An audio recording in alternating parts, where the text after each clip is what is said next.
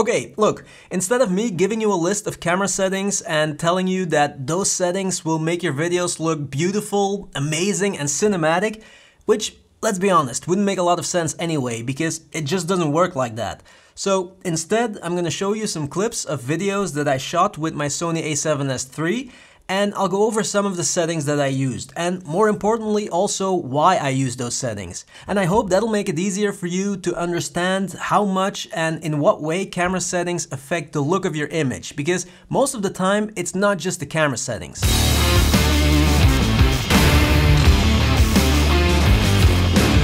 Now, some of the settings that I use are just personal preference, you know, like pineapple on pizza. What works for me might not work for you, so I'd say just give these settings a try on your Sony A7IV, A7 III, Sony FX3 and see if you like the result. I'm not saying that the only way to get good results is by using these camera settings. Not at all. Okay, maybe let's start with the camera settings that stay the same for all my videos, or let's say 90% of my videos. First of all, my camera is always in manual mode. I want control over everything. ISO, aperture, shutter speed, so no auto mode. And then I also usually shoot in S-Log3, that's the gamma setting, and S-Gamma3.Cine, that's the color space that I use.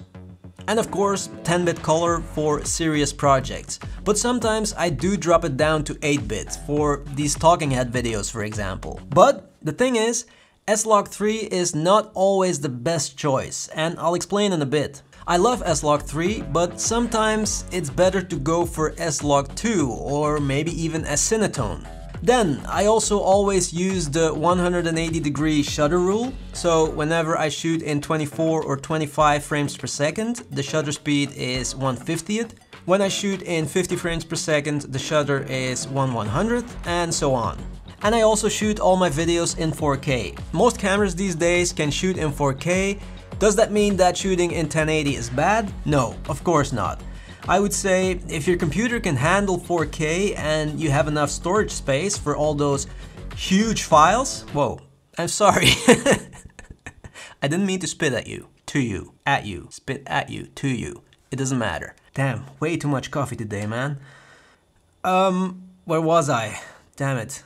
Oh yeah, so there's nothing wrong with shooting in 1080, even though shooting in 4K has a few advantages. But if your computer can't handle 4K, just shoot in 1080, no problem. Okay, now it's time to show you some clips. The first clip is from a video that I shot at a local fair here, at night. And that's important, it was at night. Of course, there are a lot of lights everywhere because it's a fair, but this is still considered low light.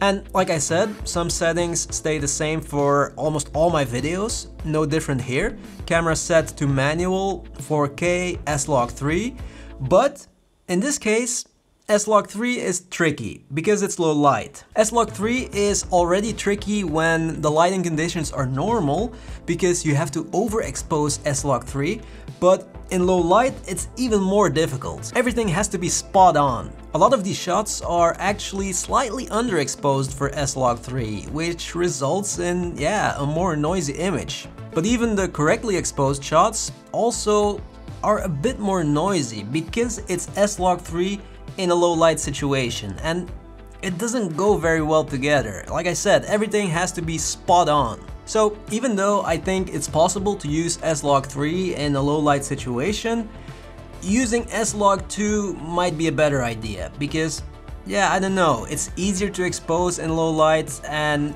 I think it also performs a little bit better in low light. I'm not sure about this. Ask Gerald Undone, he'll probably know. This is just my personal experience, you know? Or maybe there is another profile that performs really well in low light. I don't know. If you know, let me know in the comments. The ISO here was set at 12,800 by the way, because when shooting in S-Log3, the Sony A7S III has dual native ISO. I think that's what they call it. And in short, what that means is at the low end, your base ISO when shooting in S-Log3 is 640, and at the high end, so in low light, it's 12,800. But it depends on the camera. If you have a Sony A7IV, for example, I think the values for S-Log3 are ISO 800 and 3200. But I could be wrong here, so if you have an A7IV, let me know in the comments. I think it's 800 and 3200. I'm still talking way too fast, I feel. But okay. Bottom line is, know your camera. And then, what a lot of people also asked me is, how did you make the lights look so beautifully, colorfully, cinematically dreamy? Well, that has very little to do with the camera settings actually. Maybe the aperture has something to do with it. I usually set the aperture somewhere in the 2.8 to 3.5 range. But what really makes the lights look so beautiful is, well, first of all, the lights themselves, because they were very colorful, but also the color grade and the mist filter. I used a mist filter and in my opinion it works really well here because it gives the lights that nice soft glow. And I guess that's it for this clip. I don't know, if you have specific questions, just drop them in the comments and I'll try to answer them. But I think that's all I wanted to say about this clip. I've already said too much about this clip. Okay, on to the next clip. Oh no, the lens, by the way, was the 35mm f1.8, the Sony 35mm f1.8. Okay, on to the next clip. It's a slow motion clip, and it's a clip from a vlog that I shot in the Dominican Republic. 4K, S-Log3, all manual. Also manual focus this time because, you know, you don't want the focusing system to go crazy once the water starts splashing up and then it doesn't know where to focus. So manual focus. And this clip was shot in 60 frames per second. Whenever I want slow motion, I go for 60 frames per second, most of the time. And the shutter speed, of course, 1/125th. Now, why didn't I use 120 frames per second or even 240 frames per second? Well, it's just too much for most videos. I only use 120 or 240 when there's super fast movement in the shot, you know, sports, things like that, fast cars, I don't know. Or when I really want super slow-mo and make it look really weird.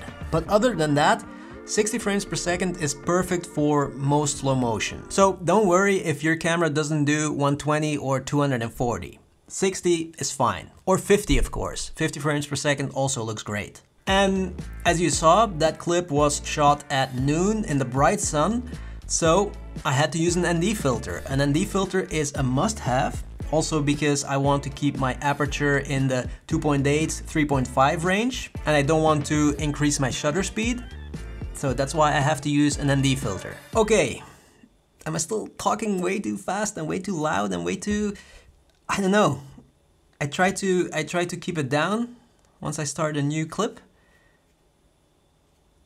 I don't think it's working. But anyway, let's just try to finish this video and then I'll go lie on the couch. Okay. Next clip is from a short film that I shot for my channel. So just a personal little project. And you know, I'll link it in the description in case you want to see it. There's also a behind the scenes and everything, so go check it out. But again, a lot of the settings are settings that I always use. So 4K, S-Log3, 24 FPS, shutter 1/50th, aperture in the 2.8 to 3.5 range. And this was also shot with a 35mm prime. Some shots were in low light, so ISO 12800, and some shots were in not so low light, so ISO 640. But you have to find out what your camera can handle, you know? My camera, the Sony A7S III, can handle 12800. The FX3 also can handle that, but the A7IV, I don't know. Maybe 12800 looks way too noisy. So, I mean, let me know in the comments, I don't know. And then I also used a mix of autofocus and manual focus. Whenever there's a face in the frame, the autofocus of the Sony A7S III, it's great. It locks onto the eye and it stays there. But for other shots, you know, I also use manual focus. It just depends. Now, some of you have asked me how I got the look for this short film, so why it looks like that. And again, it has very little to do with the camera settings. I mean, the camera settings are a small part of it, but it's also, first of all, the time of the day, the light. I shot everything at blue hour, which is one of the best times of the day to shoot cinematic video. And then also the color grade, of course, in combination with S-Log3. But the most important thing probably is that I used a gimbal to shoot that short film. And that gives you, a gimbal gives you that very specific, super steady look that I really like. Because, you know, here on YouTube, we're all used to shooting handheld. I kind of like a gimbal for some videos, especially here. So in this case, it wasn't just the settings that made the video look what it looks like. It was also the time of the day, the gimbal, and the color grade. The settings are just a small part of that whole mix, you know? Okay. And then finally, I want to show you another way to make your footage look different, and that's by using an anamorphic lens.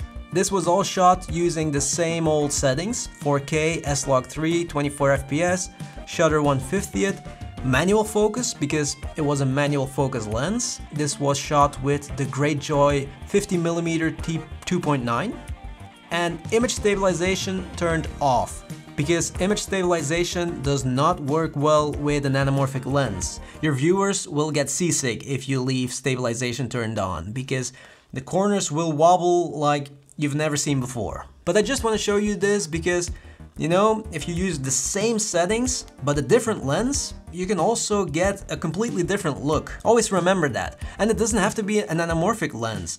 Even switching from a 24 or a 35mm to an 85mm, for example, will completely change the look of your videos. But anamorphic, it has that little extra, you know? This is what the footage looks like when you drop it on your timeline. It's squeezed and then you have to de-squeeze it.